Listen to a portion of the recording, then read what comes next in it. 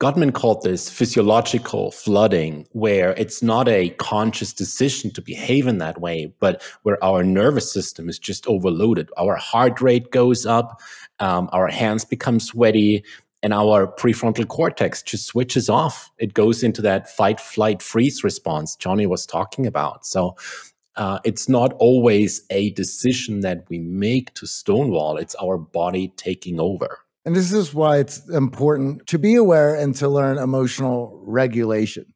The first part of that is to understand when you're in a heightened emotional state, to identify the triggers that put you into a heightened emotional state.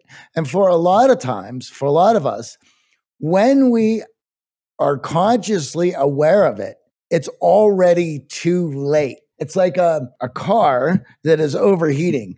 The check engine light is the subconscious, like, hey, you just hit some triggers. You're probably going to be in a heightened emotional state.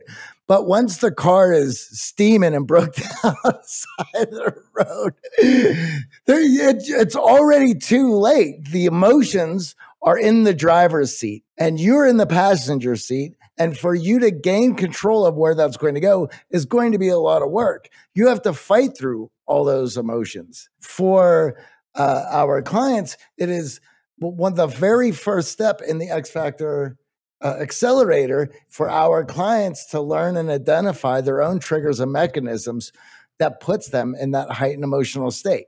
And let's be honest, again, to be on the receiving end of the ego bruise, that is criticism, to be on the receiving end of an argument that you weren't expecting, to be called out for something that you thought you might have slid under the radar, right? You thought the trash going out at the end of the day was going to be okay.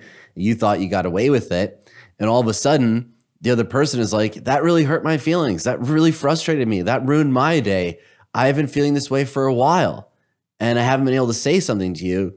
It may feel very good in that moment to self-soothe while this physiologic response is going on, to just like withdraw, to cross your arms, to close your body language, to look down, to avoid eye contact, to lower your voice and speak very meekly because you don't want things to move forward. But in actuality, it's doing a lot of damage to the trust that you've built in that relationship with the other person, because they feel like they can't vocalize, they can't share with you, they can't communicate with you what matters to them in the relationship, what behaviors and actions are important to them, and how they expect to be treated.